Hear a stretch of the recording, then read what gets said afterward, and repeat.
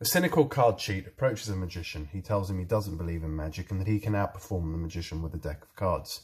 The magician accepts the challenge, so the card cheat spreads the deck face up and asks the magician to note that the 4 aces are in random parts of the deck.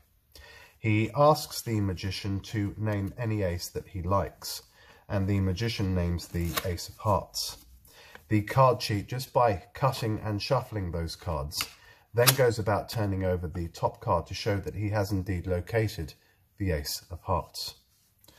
He asks the magician to name a second ace. The magician names the ace of clubs, and just with 1, 2 and 3 cuts, the card cheat turns over the top card to show that he has now found the ace of clubs. The third ace called out by the magician is the ace of diamonds, and again with 1, 2, 3 precise cuts, they have to be absolutely precise. The card sheet shows that he has now located the ace of diamonds.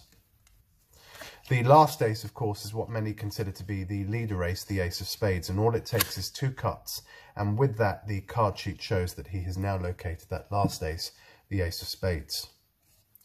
The magician is impressed, and so the card sheet asks the magician if he can better that. The magician says, "Watch." And without even touching the deck, he asks the card sheet to turn over, firstly, the ace of spades. The card sheet turns it over and is astonished to find that it is now turned into the queen of spades. The magician says turn over the ace of diamonds, and again the card sheet's astonished because now it's become the queen of diamonds. And with that, the ace of clubs had become the queen of clubs, and the ace of hearts had become the queen of hearts.